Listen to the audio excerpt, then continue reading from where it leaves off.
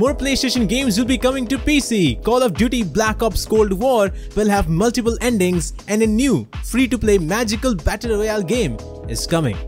Hello everybody and welcome to a new episode of Top Gaming News. My name is Given Manis and let's just jump right into some exciting news. For the first news, it looks like Indian government wants to be serious about online gaming and making it as a viable career option. The Union Education Minister is making a plan to support Indians in the field of online gaming, and they believe that this will be a new way to generate employment opportunities. Union Education Minister Ramesh Pokhriyal Nishant said that they want to organize a hackathon for students of higher education institution through innovation in toy technology and design, which also includes online gaming. School children from across India will be given an experience of Indian toy art as well. Our Prime Minister Narendra Modi has said that toy industry has a huge potential and has a great career opportunity for everyone in India. Now this is great that Indian government want to give some time towards online gaming as well as toy industry. That's what they have been saying, but it is really good that they want to give more focus on online gaming, but we don't know how much of that is true. Now what I mean to say is I don't know how much will they be focused on online gaming, that is esports, and whenever everybody talks about esports it's PUBG, and that's not a big deal. Even PUBG Mobile is having such a big success in India that I think if you start esports or online gaming career opportunities from PUBG Mobile, I think that's also not a bad thing. But the thing is, whether the government will be focusing on that is still not so sure, even though they told that they will be holding on a hackathon which will include online gaming and testing out the skills, but we don't know how will that go. Also, another thing that I wanted to see was game development. I think a lot of people would be really interested in knowing how games are being developed, so all the programming which is done for game development, that can also be taught or trained to a lot of people in colleges, and maybe it could have been given more importance as well, similar to how we also need importance in online gaming. But to be honest, I believe that this is a really good step taken from the Indian government. I hope that they do not deviate away from this and they keep on focusing on this place. What do you think about our government looking towards gaming as a viable career option? Let me know in the comments below. Do you think it is possible that this can actually happen? We have some PlayStation exclusive games coming to PC, with Horizon Zero Dawn being the most recent one of them, even though the port wasn't that great, but still a lot of people played the game and it looks like there will be more games coming to PC.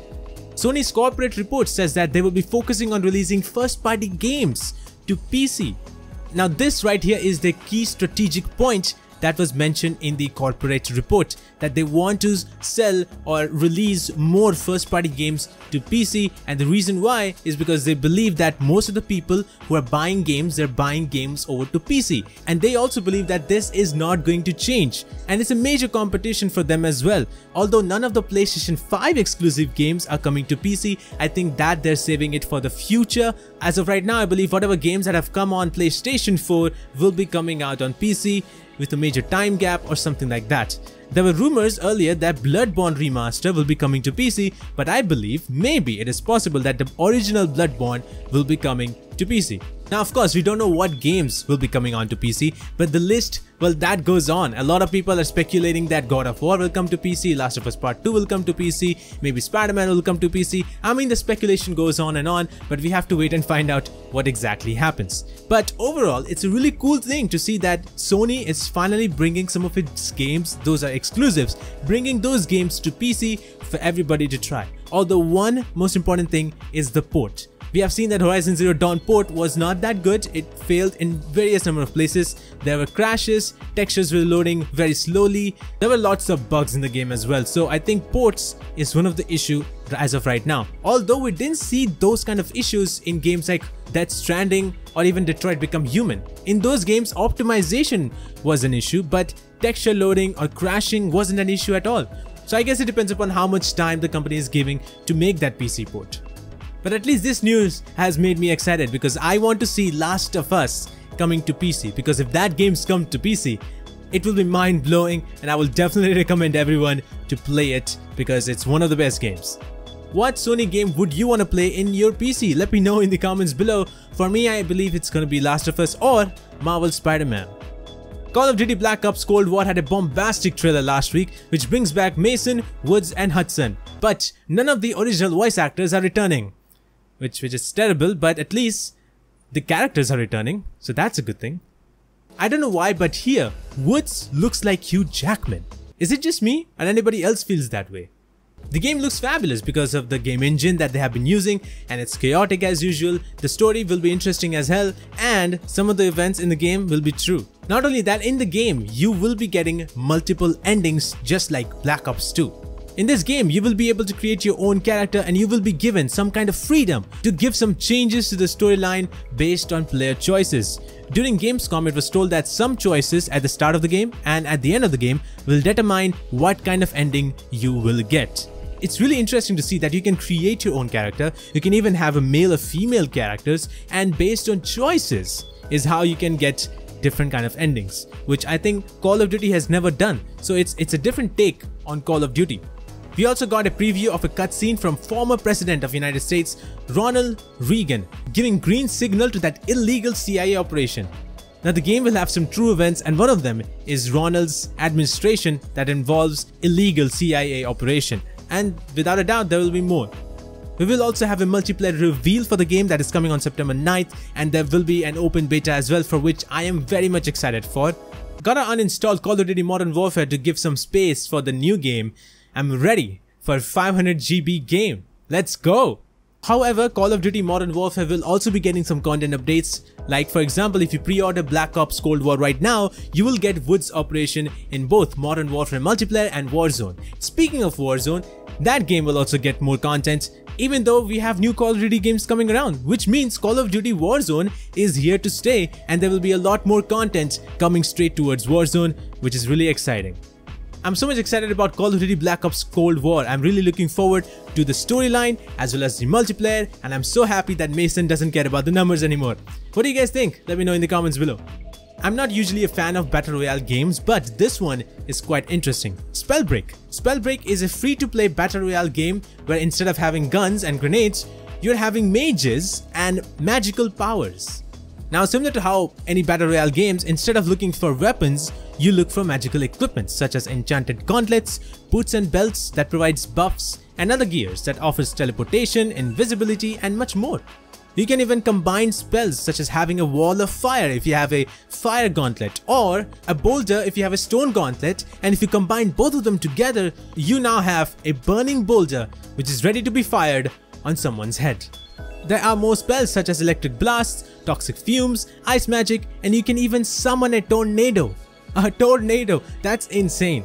There are several mages that you can choose from, and each mage has different kind of signature similar to that of Apex Legends. We also got to see some small snippet of gameplay from the trailer itself. It looks quite amazing because you're flying around, you have these magical powers. It doesn't have a serious SWAT type look to the game, which I really like.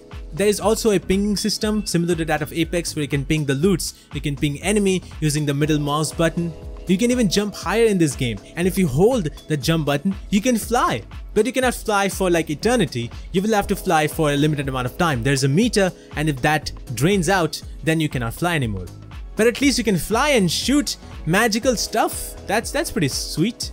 Now, according to some gameplays, there is a way you can use an ice magic to lay down an ice lane on which you can skate around and traverse much more faster, which is actually really cool to look at. Another cool thing is that if you're going through that ice lane and if you just stand on that ice lane, the ice will start to melt. If someone sends an electric shock at you while you're standing or sliding through that ice lane, you will get even more damage. So it's really cool to see how we can combine different types of magic to make a different kind of effect and make it even more chaotic. The game is coming out this very Thursday on Epic Store. It's a free-to-play game, so you might as well check it out.